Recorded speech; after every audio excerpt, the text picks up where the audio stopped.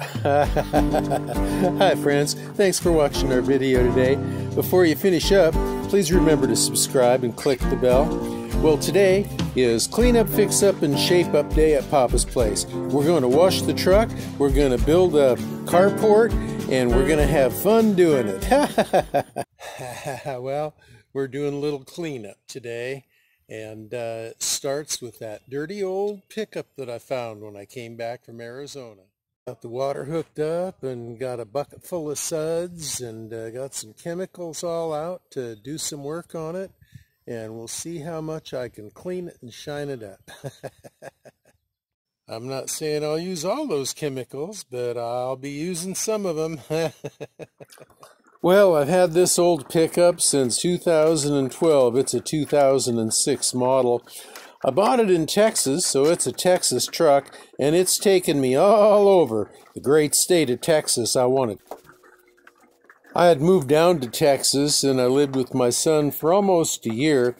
I went down there because a friend of mine up here in Washington owned a business, and he wanted some help establishing a customer market down in the Dallas-Fort Worth area. So I went down to do that, and I bought this truck to help me in that process because I had to carry equipment around that I was in the process of selling for him. But it's been a good truck. So when I moved back to Washington, I drove the truck back here. In fact, I drove pretty much straight through 2,600 miles approximately in about, 42 hours, I think it was. So I was flying, and the truck has performed flawlessly the whole time I had it. And when I came back this time from Arizona, all I had to do was to charge the battery, and it fired right up, even with 1.5-year-old gas in it. So just got to wash the mold off, and I got my nice truck back. Well, I'm making a carport, a truck port. You fill these buckets up and attach them to the awning. Attach them to the frame of the awning and pull them taut, not tight, but taut. And then when the wind blows, it just keeps the awning right in place. I learned that down in Arizona. We had 30 and 40-mile-an-hour gusts, and it didn't move at all. So it doesn't feel as sturdy as I'd like for it to be. I may have to get something else here.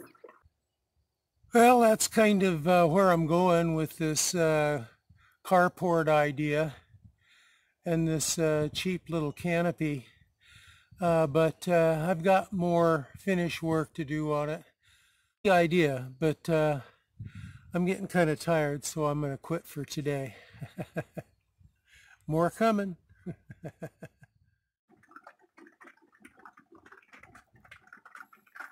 Well, here at Papa's place, we've got an old-fashioned gully washer going on.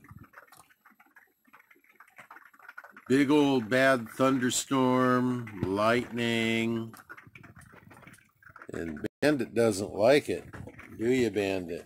No, Papa, I don't like it. I want to just hide underneath the table here in your lap, and I'm shaking, and I can't stop shaking. Yeah, I know. It's kind of scary. We just had a big bolt of lightning that just crashed. Probably hit a tree right here in at Clear Lake, and the thunder was just immediately with the lightning. It was crazy. The rain has just been pouring down. This storm is as bad as any that I've seen when I lived in Texas. The only difference being this one seems to be only lasting maybe 15 minutes, 20 minutes, and the ones in Texas would go on for hours and hours and hours. Well,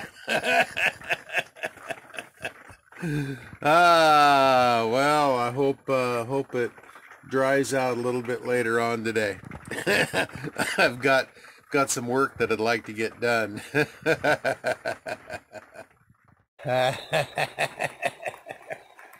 It is pouring down rain. Hear that thunder?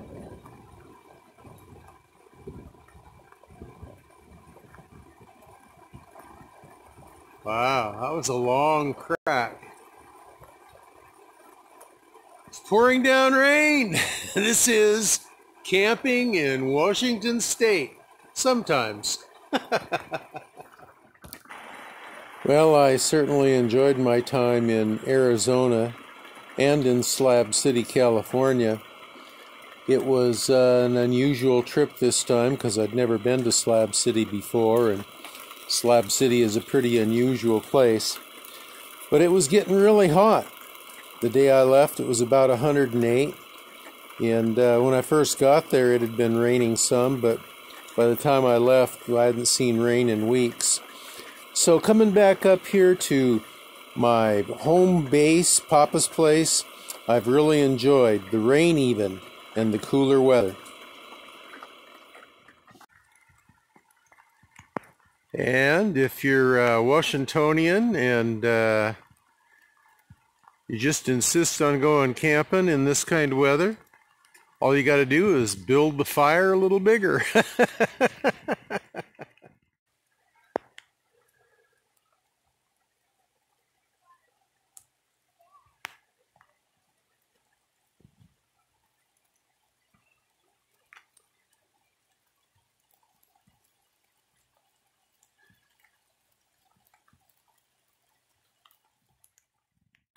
This is one of the little advantages of having this Girard awning, automatic awning. It's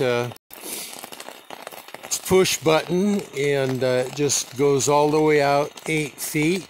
Keep pushing the button, but you can also put it out just a couple of feet like it is to give you a little rain cover, and it doesn't fill up with water so badly that it gets so heavy and it breaks apart like most awnings would when you got to put them out the full 8 feet. So I'm real thankful for that. Well, I kind of like what this awning is doing here with my pickup. It's a little too lightweight, I think, for a permanent structure, a permanent portable structure for me, especially when I go traveling and I leave it here all by itself.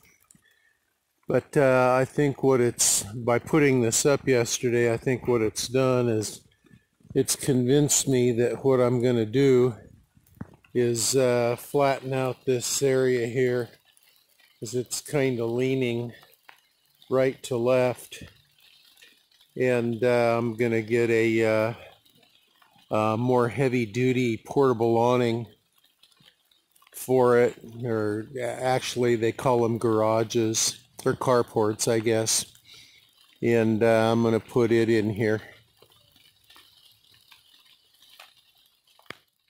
Well, one of my next projects, now that I'm feeling a little bit better, and when the rain stops, is to get this boat out of the woods here and get it uncovered and cleaned up and get it ready to do some fishing in.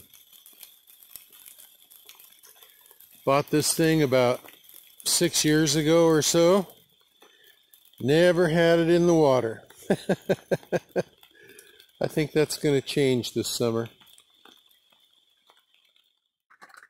Well, Bandit, what do you think of all of this weather out here and the lightning and the thunder? Well, Papa, I don't know. That thunder's a little bit scary, and it makes me shake, and I'd really like to go outside and sniff around and pee on some bushes and look for some squirrels, but you know what? It's just too wet. That water gets into my fur, and I just don't like it so much. It makes me cold. All right, well, you just lay right there and relax then. You and me, buddy, we'll just stay in here and stay dry and warm. Got the heaters going. Got my stove going. I don't know. I haven't shown my stove in a while. Have you seen this before? Yeah, so what do you think? See the red down at the very bottom? It's got a nice heating element, your choice of 1,000 watts or 1,500 watts. And then it's got this nice comforting fire look to it, which operates separately. If you don't want the heating unit on, you just want the fireplace look. That's you can do that. You can operate them separately. But I kind of like it. Makes the RV real homey.